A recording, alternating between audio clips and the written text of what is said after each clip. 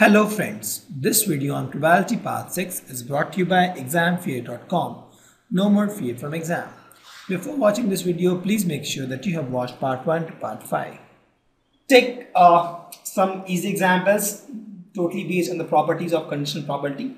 So we have been told that their E and F are two events, as that probability of E is 0.6, probability of F is 0.3, probability of E intersection F is 0.2. Find probability of E given F and probability of F given E.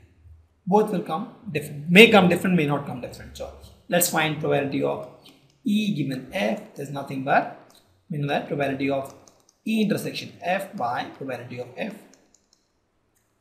Probability of E intersection F is 0.2. Probability of S is 0.3. So this is nothing but probability. And that is balanced. Let's find this guy, probability of F given E. That is nothing but probability of, again, E intersection F by probability of E this time. Correct? See, E this time. Here it is F, this F. This becomes E intersection F is 0.2 and probability of E is 0.6. This becomes 2 by 6, that is 1 by 3. And that's it. So you see both are different.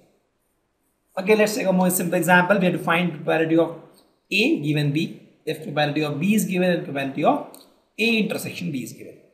Same thing, we'll just apply the formula. Probability of A given B is nothing but probability of A intersection B by probability of B.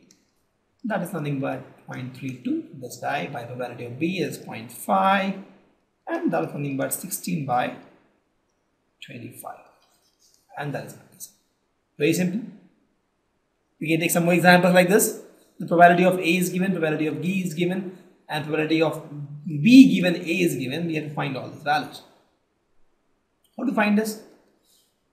We know that with this formula we get this actually, right? We know that probability of B given A is nothing but probability of B intersection A by probability of A. I know this, I can find this. So with this I can write that this guy, that is 0.4, is equal to probability of B intersection A or A intersection B, both are same, by probability of A, that is 0.8, or I get probability of A intersection B is 0.4 into 0.8, that is 0.3. This guy is done. Now probability of A given B is nothing but probability of A intersection B by probability of B, correct? A intersection B we just found 0.32. Probability of B 0.5, right? And there is nothing but 0.64. This is also found. Correct? I have to find now probability of A union B. This guy I know is nothing but probability of A plus probability of B minus probability of A intersection B. I know all this value. Probability of A is 0.8. Probability of B is 0.5. Probability of A intersection B is 0.32. Right? If you solve this, you get 0.98, and that's your answer. Very simple. Just you know the formula, apply the formula, get the answer. No need to apply brain. So in such cases, we typically use this formulas. Again, let's take one more example. We are told that we have to find probability of A union B. We are told that twice the probability of A is probability of B is equal to 5 by 13. That means we are told that probability of A is 5 by 13 by 2, that is 5 by 26, and probability of B is 5 by 13, we are told. And we are also told that probability of A given B is 2 by 5. So with this, I have to find A union B. I know that A union B is nothing but A plus B minus A intersection B. So with this I can find A intersection B, and then we can use this formula. So let's see that probability of A given B is nothing but probability of A intersection B by probability of B, or this guy is 2 by 5 is equal to probability of A intersection B by probability of B, that is 5 by 12. So with this, if you solve, you get probability of A intersection B is nothing but 2 by It's 5 by 13, sorry. 5 by 13, so you get 2 by 13. Now I have to find probability of A union B. This is nothing but probability of A plus probability of B minus probability of A intersection B. These formulas we have learned in the classes. Probability of A was 5 by 26, probability of B was 5 by 13, and probability of A intersection B is 2 by 13. Right? So if you solve this, you get 11 by 26, and that is it.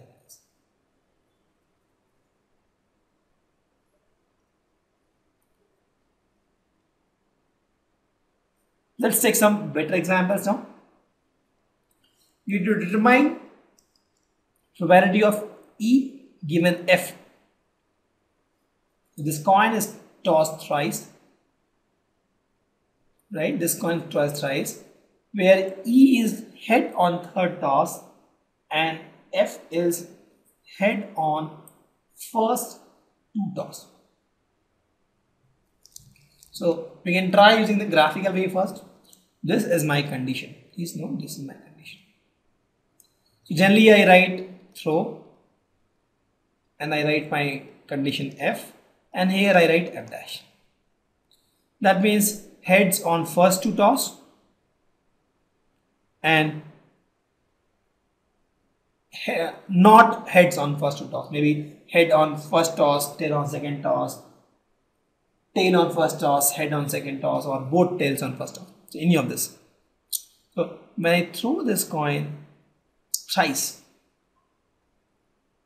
right, my head on first two toss will be what? My first two toss will look like this. It can be either headed, head tail, tail head, and tail tail. So I am looking for this condition. So this is my 1 by 4 probability of getting this guy, right? Where I get HH. And this guy will be 3 by 4 obviously, because I'll get HT, TH. Correct. This is I threw coins 1 by 1. This is my first threw. This is my second. I got these values. So on the first, because the condition was head on first to toss, so I took this as the condition and bifurcated it. So given this the condition, E is head on third toss. So with this, if you see, if my HH is this guy, I can either get HHH or HHT.